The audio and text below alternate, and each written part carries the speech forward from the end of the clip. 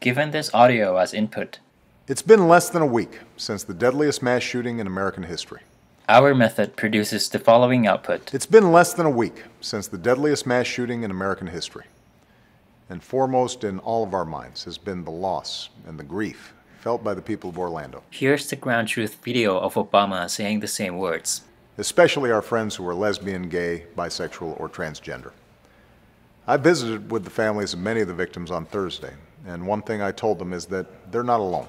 To demonstrate the power of the method, we apply the same input speech mapped to 4 different target videos. Note that all 4 are synthetic and have different lighting conditions. The auto industry, to help families refinance their homes, to invest in things like high-tech manufacturing, clean energy, and the infrastructure that creates good new jobs.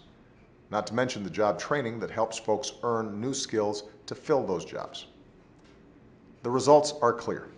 Because our approach requires only audio, we can generate a high-quality head close-up even when the original source video has low resolution or the head is occluded. We do one Christmas trip on Small Business Saturday. I usually go out there with the girls, and the last couple of years we've gone to bookstores.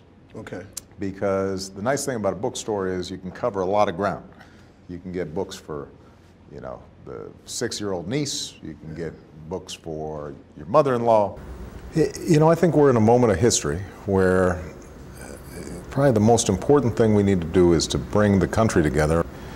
And one of the skills that I bring to bear is being able to pull together the different strands of American life. And here's an older Obama speaking his words from a quarter century ago. Although I'm honored, and I think people can say that my election symbolizes some progress, at least within the small confines of the legal community, I think it's real important to keep the focus on the broader world out there and see that